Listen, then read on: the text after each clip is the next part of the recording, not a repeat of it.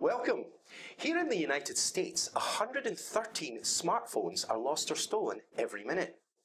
We've heard that some companies rely upon a remote wipe instruction to secure their data. Unfortunately, the remote wipe instruction isn't always received by the phone. For example, the thief could simply switch the device off, or, in some cases, just place the phone into airplane mode.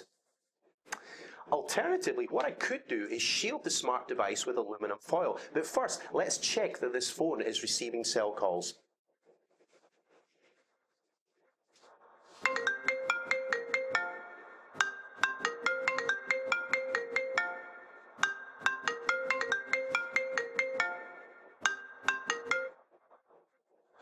Now what I will do is simply fold the foil around the BYOD device, making sure there are no gaps.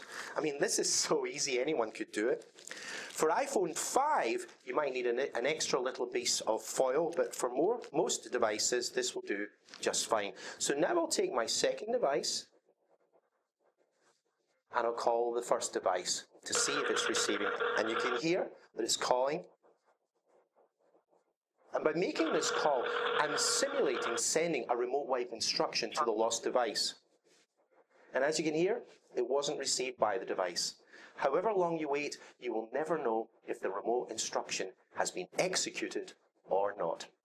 So what's the moral of this story? You can't rely on a remote wipe instruction to protect your data.